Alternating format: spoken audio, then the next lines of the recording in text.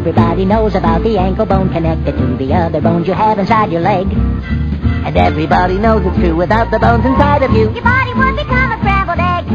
So the toe bone's connected to the foot bone, and the foot bone's connected to the ankle bone, and the side is connected to the thumb bone.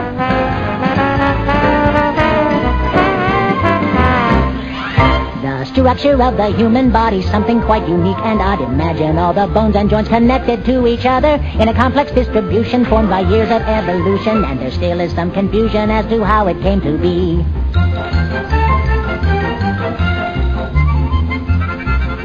The foot and toes and ankle help us walk. We should be thankful they're connected to the lower leg, or else we'd all fall down. Right here's the tibia, the shin bone, and the fibula is ingrown to the back of the patella, which is also called the knee. Here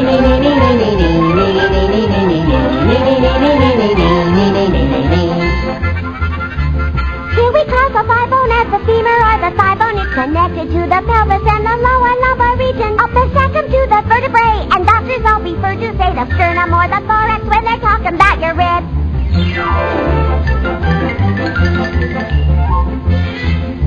The finger bones are numerous. The upper arm's the humerus. The forearm's got two pieces called the radius and ulna. Then the scapula and clavicle. The maxilla and mandible. The nasal and the frontal bone and cranium on top. The skeleton is really great. It helps your body stand up straight. Without it, all your brains and guts would fall out on the floor.